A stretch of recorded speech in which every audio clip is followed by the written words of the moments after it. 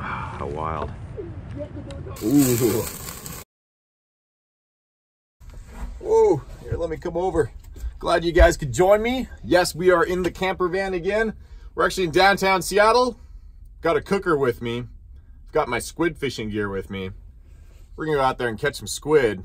We're gonna come back here to the van and cook them. Now, while this video here is not gonna be like a full squid fishing 101 or anything, and I promise I will do a detailed how to catch squid video with the full gear and everything, but I just wanted to show you real quick just the basics so you have an idea of what I'm actually doing out there. So these things are called squid jigs. What this is it's just a little weighted jig where you can tie off your line at the top and down at the bottom. Then down here, you've got a bunch of little stainless hooks, we'll call them. Looks kind of barbaric, but this is what ends up catching the squid. So the squid, they come over, and there's a couple theories on why they latch onto these things. One is that they're trying to eat it. The other is that they're trying to mate with it, we'll call it. Oh, and by the way, one thing I just wanted to mention, like I know in my videos, I'm usually pretty ridiculous and stuff. Squid fishing's pretty tight out there, okay? It's gonna be usually shoulder to shoulder. It's not that busy right now, I'm actually surprised, but there's still a lot of people. I'm not gonna be that crazy out there. Whether you believe it or not, I'm actually kind of a, like, introverted, shy guy. Go figure, a fisherman, right? I'm not gonna go totally crazy out there, okay? Just thought I'd let you know. We'll be a little quiet. It's gonna be quite awkward fishing. Just kidding. Anyways, enough said. Let's go ahead and catch some squid.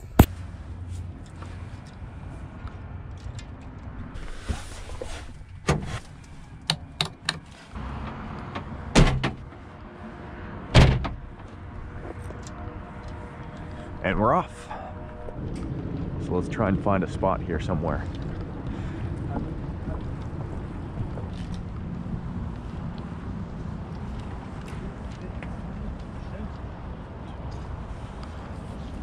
Okay. Awesome, thank you. All right.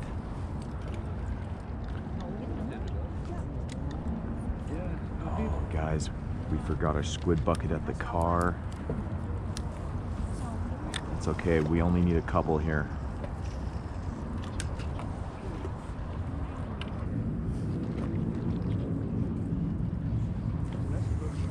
Another one. Man. There we go, guys. We got us a little squid. Ooh, look at that. Oh yeah, twofer. Nice. All right, check it out. Look at that. We're gonna have something to eat tonight. All right, now I gotta see if we got a little bag in our backpack here because, of course, I forgot the bucket over at the car. Let's see what we got.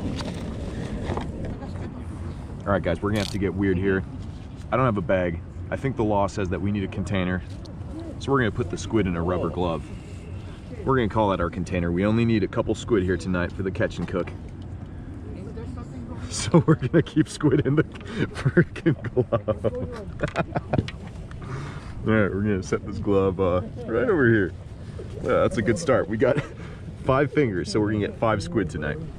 All right, so what I like to do to catch these squid is just cast out a little bit. Oftentimes just watch what the others are doing. Whoever's catching, they're probably doing something right. And just slowly let those jigs sink down. And then just give them little pops upward every once in a while. And what you're looking for is it'll feel kind of like you're touching the bottom. You know that feeling when you've got a weight on your line and you're lowering it and you can just feel it thump the bottom? What that is, well, it's either the bottom if you're set too low.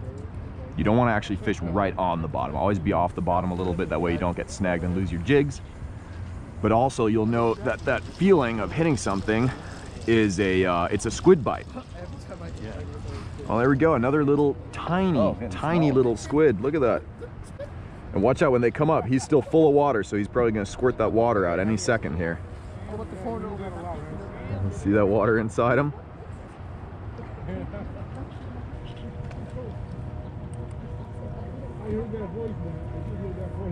Ooh, look at that, he's holding on to the, he's not even hooked anymore, he's just holding on to that, that jig.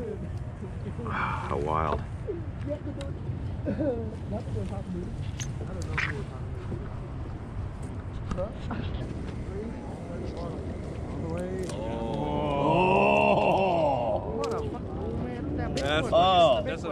the one you write home about. Yeah.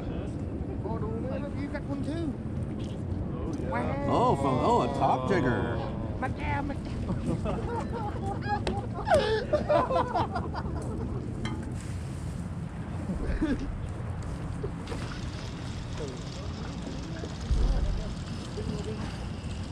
have a little tiny one here. Oh, look at that. Nice. Little tiny squid on the pink jig.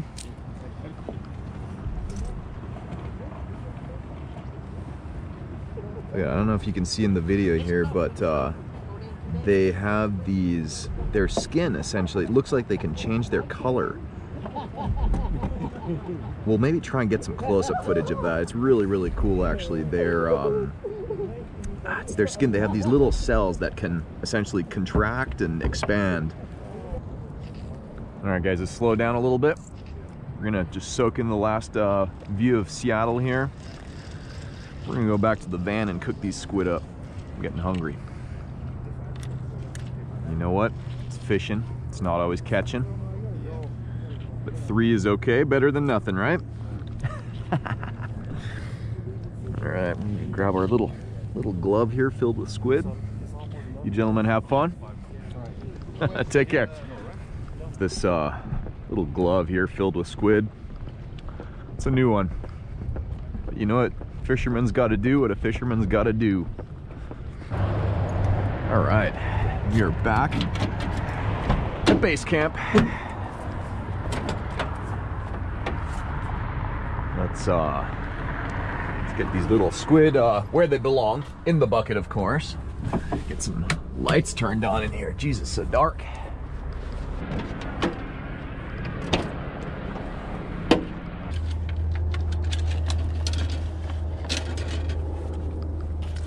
All right, now we've got our little bag of things to cook with here.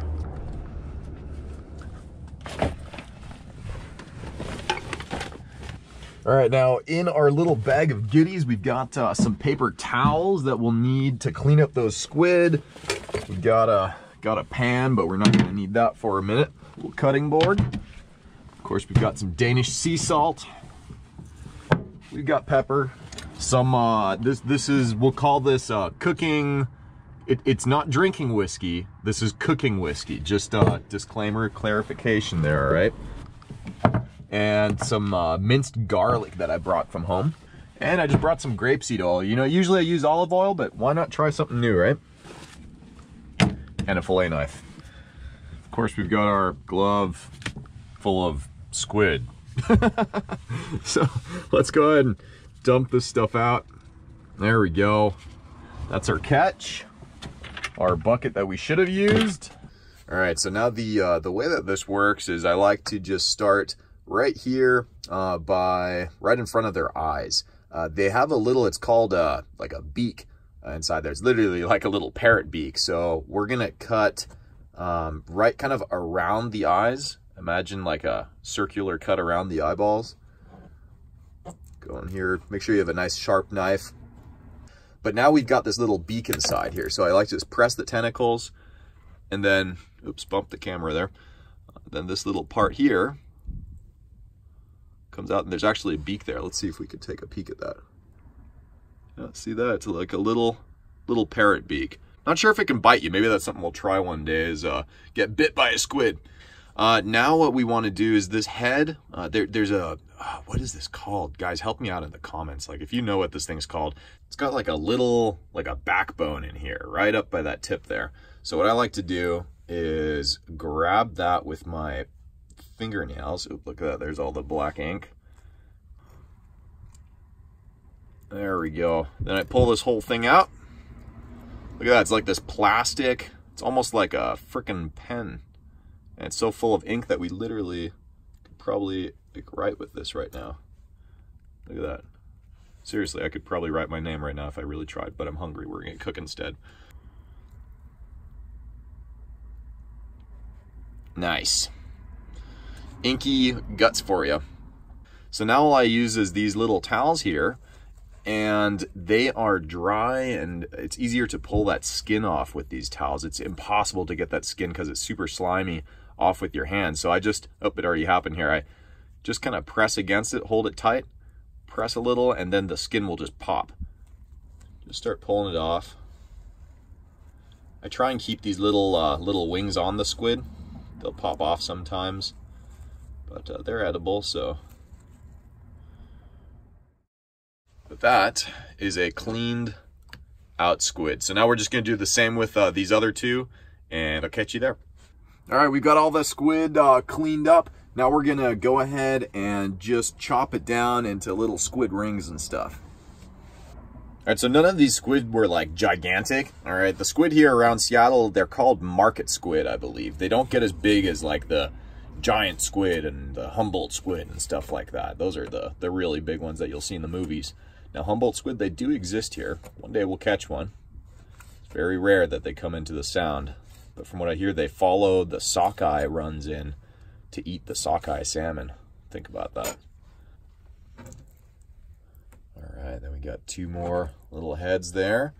Okay, that's ready. I'm gonna go ahead and just clean up real quick, and then let's start cooking.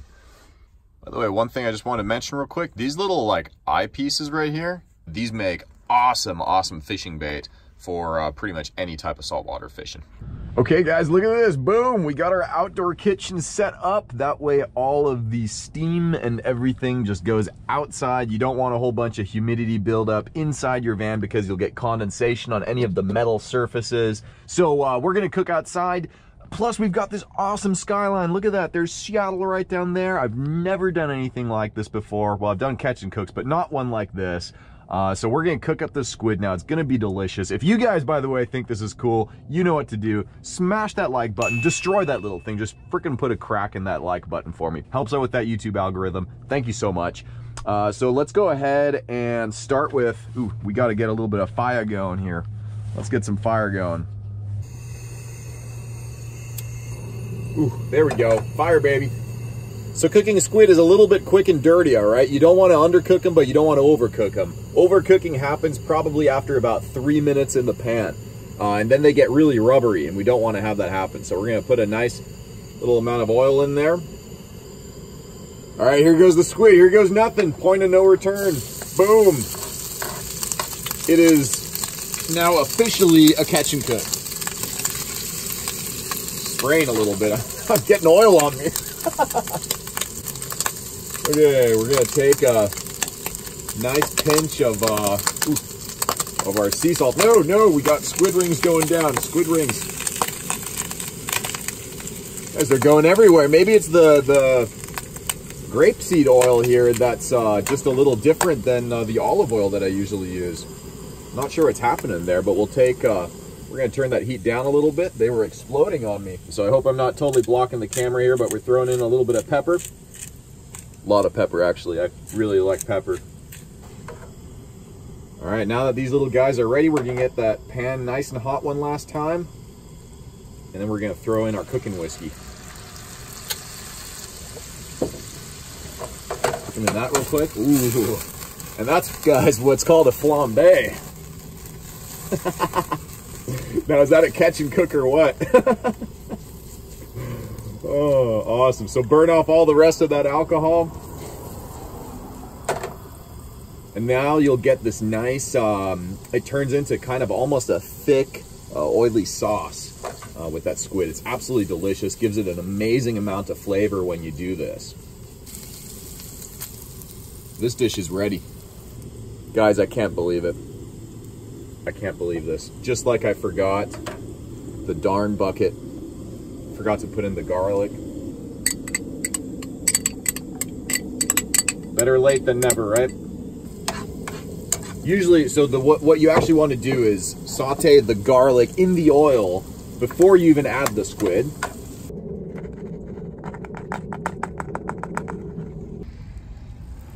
Now look at that. That is what I am talking about. I'm so starving. Have not eaten since lunch. Look what's behind us. Downtown Seattle.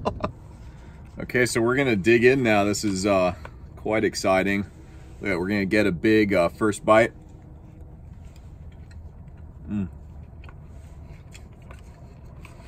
You know this is good. Man, Well, you can't beat the view either. Well, except maybe a beautiful mountain lake or something like that. Like on that trout video, geez, cooking that in the woods, that was awesome.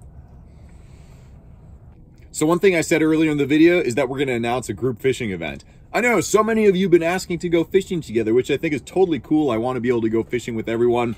The problem is I can only go fishing so often in a week, and I'm usually filming my videos then. So I figured, why don't we just all get together at the same time, have a bunch of fun, and do exactly this.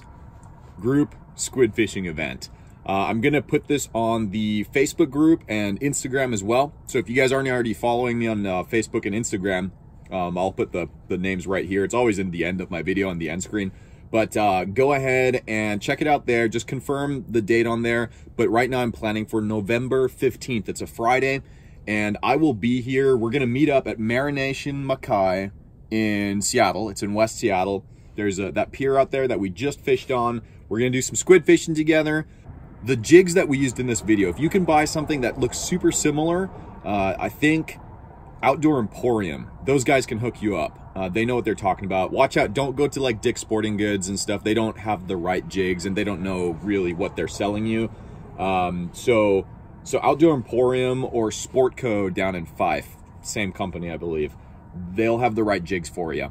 You want green and pink. Light green and light pink are the best colors right now. Blue, you might do okay as well. Make sure that you get one smaller jig, one bigger jig. And hopefully, you know, come prepared, try and bring jigs, but worst case scenario, if you totally forgot, there's usually a guy here on Friday selling them for like a couple of bucks or, you know, $2 to $5 a piece or something, depending on how many you buy.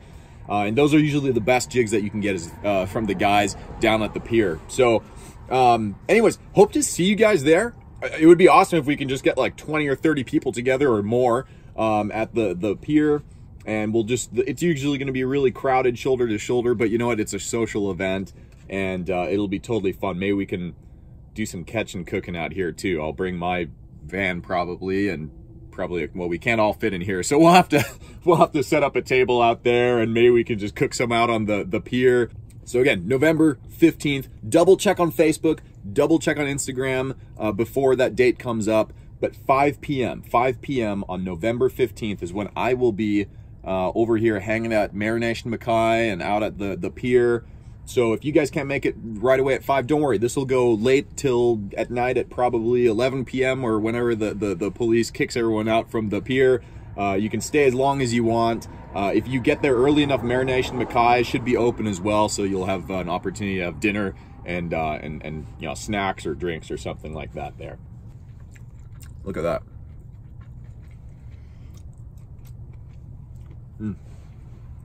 Seriously, guys, squid, so delicious. If you've never tried this, you have to give it a shot. All right, guys, I'm gonna have the last bites of this. This was kind of a random video. Thought it was fitting for Halloween. So, hope you enjoyed it. You know, let me know. Let me know if this was too weird for you guys. Rolling up in my van here, fishing for squid and cooking it in downtown Seattle. I promise I don't live here. All right, I do have a house. It's where I live. Not in my van. It's a fantasy. It'd be kind of cool. Let me know if you guys want to see more like full-time van life stuff. It'd be awesome, but I think I'd want to get a bigger van than like not a Sprinter van. I don't have enough money for that. Maybe a Ford Transit, high top. That'd be cool. So as always, if you haven't already, like the video before you're done. Subscribe if you're new to the channel and thought this was weird and you want to see more of it. You know, I do all sorts of other fishing too. And until next time, guys, fish on.